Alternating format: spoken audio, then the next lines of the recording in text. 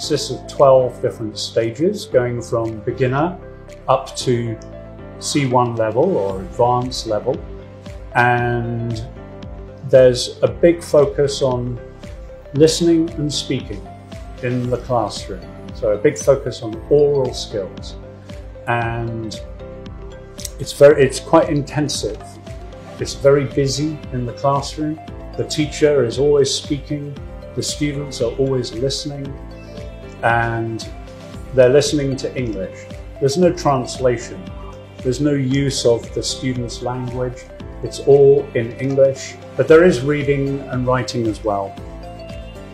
During the speaking part of the lesson, the teacher speaks quickly, and this is deliberate.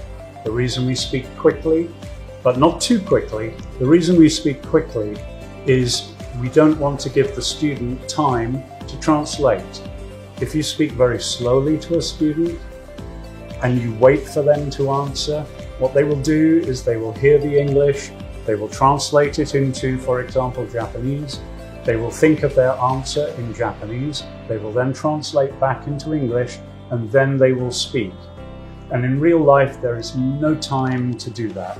In a real conversation, you have to listen and understand what's being said in that language and then respond in that language. So what we are doing is we are replicating a very, very important skill that students don't learn in a lot of other classroom environments.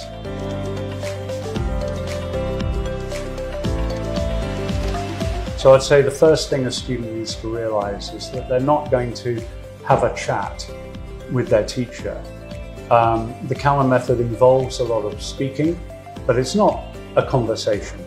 It's a very carefully designed way to introduce vocab, introduce expressions, introduce grammar effectively and fast. And it immerses the student into this kind of constant environment of English and develops their ability to think in English and understand in English, that it isn't conversation. So I'd say, first of all, when a new student encounters the CALLAN method, they definitely need to know what the aim of the method is. Okay, that they're going to learn to think and understand in English and learn the vocabulary and the grammar of the language. Secondly, I would say that to get the most out of a CALLAN method lesson, the student shouldn't be passive. They shouldn't wait for the teacher's help and then use the teacher to support them too much. Yeah?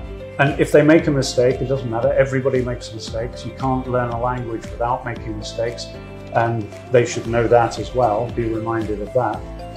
What they need to do is see the patterns. There will be certain mistakes they make more than others every time they have their lesson.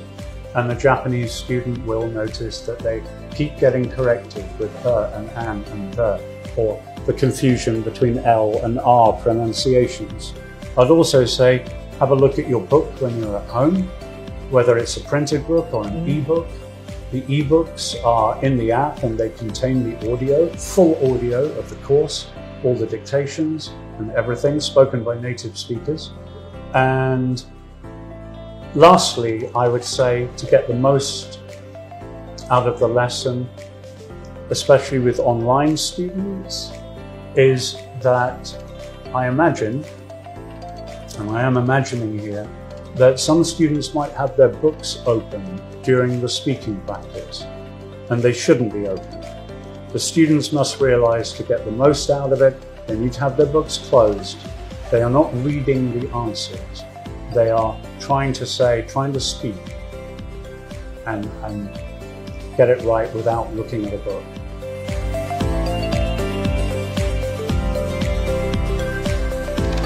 Would have to say CALLAN is not for everybody. It's not for somebody who wants to sit at the back of a classroom quietly and not speak and just coast freely through their English course. You will find that very often in language schools there is a student at, for example, B2 level, quite high, but when you speak to them, they're not B2 level. they've studied B2 language, and which is upper intermediate.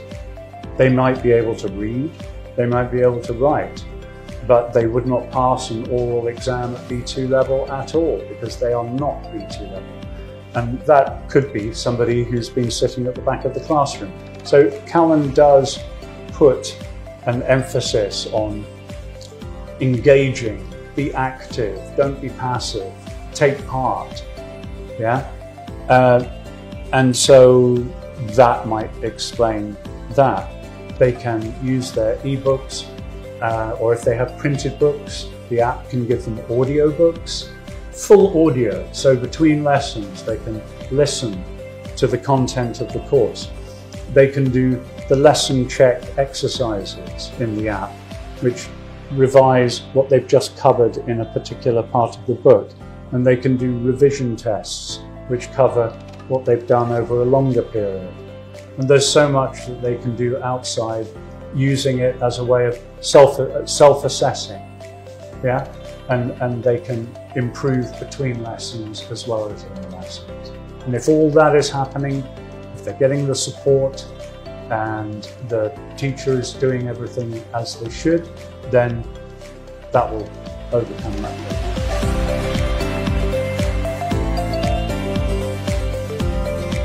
With CALLAN, there's no requirement for that because, to be honest, such a qualification does not prepare you for teaching the CALLAN method. CALLAN method is a very specific way of behaving in a classroom and requires different training. And so what you need is CALLAN method training. So we organize training courses that last for 35 hours. And in that 35 hours, it's a very intensive training course.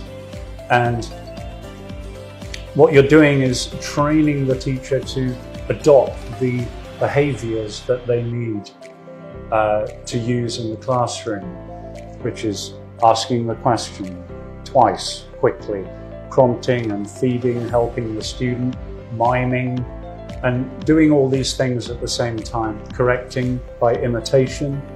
And all of these things are, on the face of it, unnatural things to do in a normal conversation.